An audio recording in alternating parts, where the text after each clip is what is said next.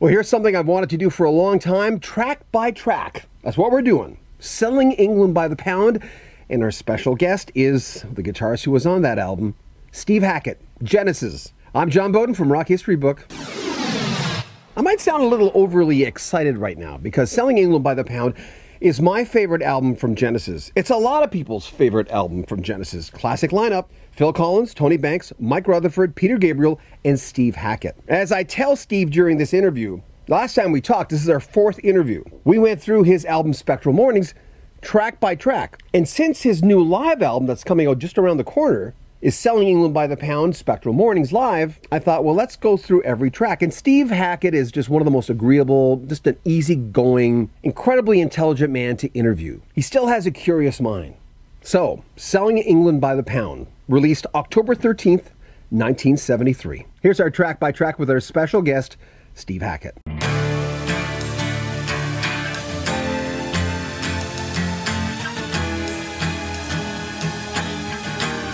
With Dancing with the Moonlit Night, was that you and Peter just coming up with separate ideas and putting them together? Well, I think, that was a song that, it started off with Pete's idea. Pete had the song at the beginning. The rest of us all contributed to the jigsaw. Yeah. So there are moments that are guitar-led. There are moments that are keyboard-led. It's really a band working at peak, I like to, coming up with material that's surprising. It's a song that changes gear from beginning to end. You've got the song, you've got the a cappella thing at the front, the Scottish plain song influence, then you've got the Elgarian motif, if you like something that's kind of anthemic and hymnal.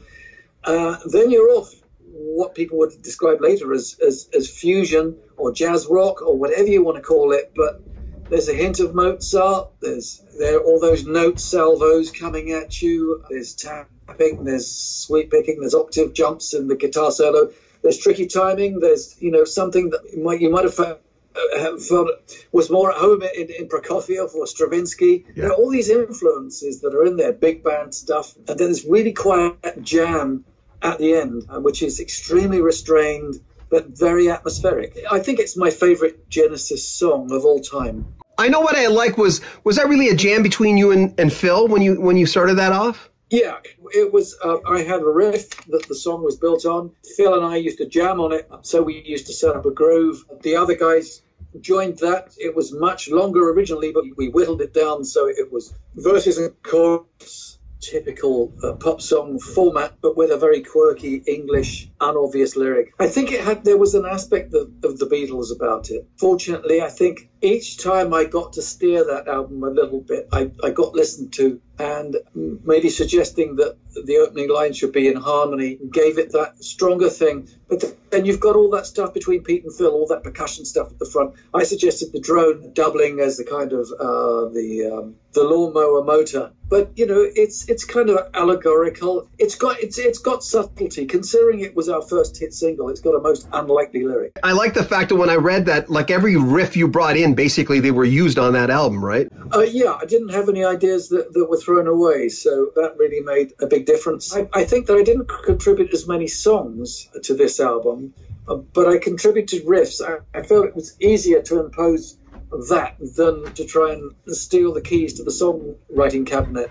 Genesis didn't always take kindly to that, so you could say that it's maybe closer to Jimmy Page's approach, where I think his approach to songwriting has always been riff-driven. That wouldn't have worked with Genesis most of the time because harmonically I think that Genesis was more sophisticated, and that's largely down to Tony Banks, of course, and all that that classical influence. But I think that's also what made the band strong. Yeah. It's a very subtle band at times, but then you had the emerging singer, the lead singer that was to become Phil, with More For Me. So it was lovely to revisit that live and to give it a slightly more fleshed out arrangement. But it's beautiful to be able to do that song again. And First the Fifth was another one when you brought in riffing ideas, right, with that. Yeah, I think that I'm always complimenting Tony Banks with that song, whereas a lot of fans tend to say, well, yeah, but it's your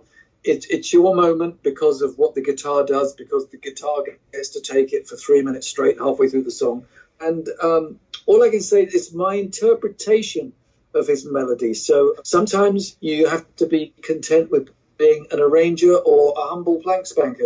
That's what you have to do. But it was a great tune. I remember Pete said to me when Tony came up with the verse, he said, "Look, I do believe that Tony is very close to writing a blues here for the first time." So I think he saw a slightly sort of gospel feel in it. There was something that was not merely European. What was the reaction? I know Phil had sang before and harmonized, of course, but More Fool Me, like that's basically, that's Mike and Phil, right?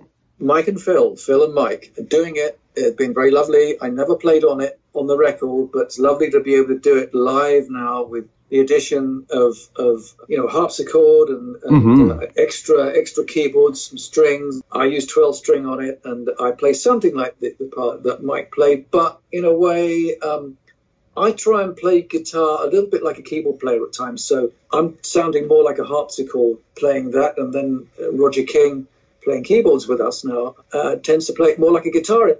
So we blur that, and it always was part of the appeal and the soundscaping of early Genesis, this combination of things where you couldn't quite tell, was it guitar, was it keyboard?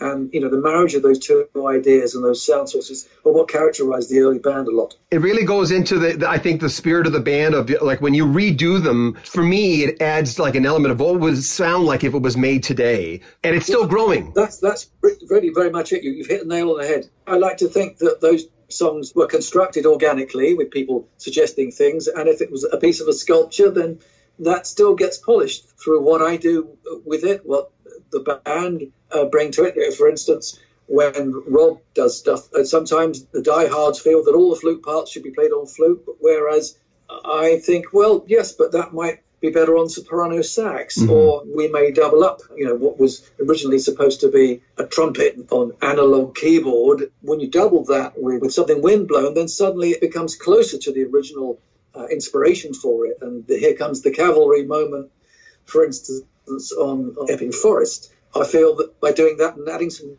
trills myself, in a way, it's colouring it to the degree that it perhaps should have been or could have been originally. The Battle of the Epping Forest comes in, like, that's basically you trading off with Tony right in the beginning with the march. That's basically... Yeah, I had this thing where I used to do, with my early equipment, I used to have, it was a fuzz box, probably a Marshall Super Fuzz or a tone bender. Then I put it through an octavider, old piece of kit that I used, Jeff Beck used, all sorts of people. Then I also had this sound-on-sound aspect with the Echoplex. And of course, like, most analog stuff in those days, if you used the long delay, for instance, you could get it to fold on itself and it would crack up, start to distort, and the combination of all those things created the marching feet at the beginning of it, and it became a march in 7/8, which is quite rare, at the beginning of the song. And of course, we use a mixture of it live. We use real flute now, and a little bit of, I don't think it's mellotron flute anymore, but it's probably an upgrade from that. But back in the day, of course, real flute and mellotron worked very well for Genesis at times. Worked very well for the Beatles, of course. You come out of that song. I mean, you come in like very subtle, of course, but at the end of it, I mean, and of course, it's a keyboard heavy song, I know, but it builds and builds and it changes and changes. You come out of that like a bat out of hell. It's great the way you come out of that song. Yeah, the guitar goes nuts right at the end, and it does that with a tricky, truncated time signature. And whenever I play it live, I always have to be on my mettle to be able to do that. But I must admit, I've enjoyed doing that song in front of people these days, because we kind of failed it back in the early days because we couldn't make things sound quite right in front of people with the technology we had then. But it wasn't until I was working, funnily enough, very briefly with an Argentinian band called Genetics, that I was playing a show with them. I was a guest with them, and they said, "Oh, shall we do Epping Forest?" And I said, "Well, I haven't done that one for a long time, and I'll stand back and let you guys take it." And I thought how strong it sounded from the wings. I thought, I can see why people like this. You've got to have the live experience of it where it tears into it. And I'm just colouring the keyboards with an edge of guitar and coming out with a few stabs. It's a bit like the guitar is another drum at times, rather than trying to be heroic. That didn't always work with Genesis. You had to be subtle. After the Ordeal, now that's yours, was that written on the spot? Was that based on some ideas you had coming in? Well, Originally, I was thinking of it as an electric guitar instrumental, but that never really quite worked out. The melody didn't really swing like that. And it wasn't until I played it on nylon guitar with Tony playing a florid keyboard accompaniment on piano that the thing started to gel. So with those additional parts, suddenly it started to make sense. And the second part is kicked off by, it's a melody by Mike Rutherford, and then I take it back to my melody at the end, which I live tend to improvise over. Flexible length, depending on how I'm feeling on the night. The cinema show, is the acoustic, or I don't know if that's nylon, is that Mike, and is the electric you on that song? Yeah, it's a number of guitars. Again, it's this early Genesis approach where you've got a number of things all chiming away. There's at least two 12 strings, and there's one 12 string recorded at half speed. So when you bring it up to regular speed, it's very high and tinkly, very chocolate box, very magical. I'm playing 6-string electric, but clean most of the time throughout the song, except when I'm doing some lead phrases, and I played them very quietly, almost like another woodwind instrument. I didn't want it to be a bull in a china shop. You know, I was thinking of my friend Ian MacDonald's phrases, his flute phrases on I Talk to the Wind and that kind of stuff, where it would be very melodic. So I wanted to function like another melodic instrument, but to be able to swim in and out of the picture. And of course, the big bit in the tune is once it hits the keyboard solo towards the end, and you get the big voices coming in, the choir, so that it really does go cinemascope at that point. And I think that it's another song that sounds all the sweeter with the passing of time, because somehow there's something very nostalgic about the lyric, and I every time I play it live, it touches me. So I can feel that echo. With Isles of Plenty, is proggers love to have the reprise. Sure, yes, of course, yeah. It was merely an idea of bookending the album with something, but I think that the segue is very clever, because you come from a big orchestral stroke keyboard moment into something that segues with the original riff, with the original chorus from the first song. So in a way, yeah, it's returning to the same place. Not necessarily knowing it for the first time, but I love the way that dovetails, and it makes you feel that the journey has returned to your starting point in slightly altered form, because it comes in with nylon guitar on the record. And when we do it live, I very much enjoy it. We do our own version of it now, you know, with my guys, and I wouldn't dream of asking my team to do it exactly the same. There wouldn't be any point. There's too many multiples of Pete Gabriel doing versions of things he would have heard in British supermarkets, you know, with those kind of things that are on offer, and they're spoken and all of that. You know, it's almost as if my band get into almost kind of slight reggae feel with it, but it's all very restrained, and I think within the spirit of early Genesis, there's nothing crass here about it. I don't think anything overstates its welcome. And of course, it comes at the end of this big long 7/8 workout for keyboards, bass, drums, and we add bass. Mike used to do it with 12 string, but I do it with a 6 string. I've got it doubling octaves, so technology allows me to do that. So I can kind of be him and switch between what's me and what's him. And hope you enjoyed that. We have 4 different series of us talking to Steve Hackett on our sister channel, Rock History Music. That's our big channel. We've almost reached 60,000 subscribers. On this one, Rock History Book, we usually go through celebrations of birthdays, which we're starting next week, top 10s, reviewing classic albums, where are they now, that kind of thing. And of course, track by track. I want to thank Steve Hackett for being our special guest and being such a good sport on talking about every single track on Selling England by the Pound. Man, I love that album. Make sure you comment on our video, subscribe to our channel, and share our videos, and buy a Rock History Book t-shirt. We also have Rock History Music t-shirts and Rock History Canada t-shirts. All logos professionally done, and you can choose the quality of your t-shirt. You want to buy a bargain basement version of our t-shirt? You can.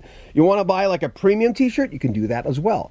A link is in the description of this video at the very top. I'm John Beaudin. This is Rock History Book. Take good care of yourself.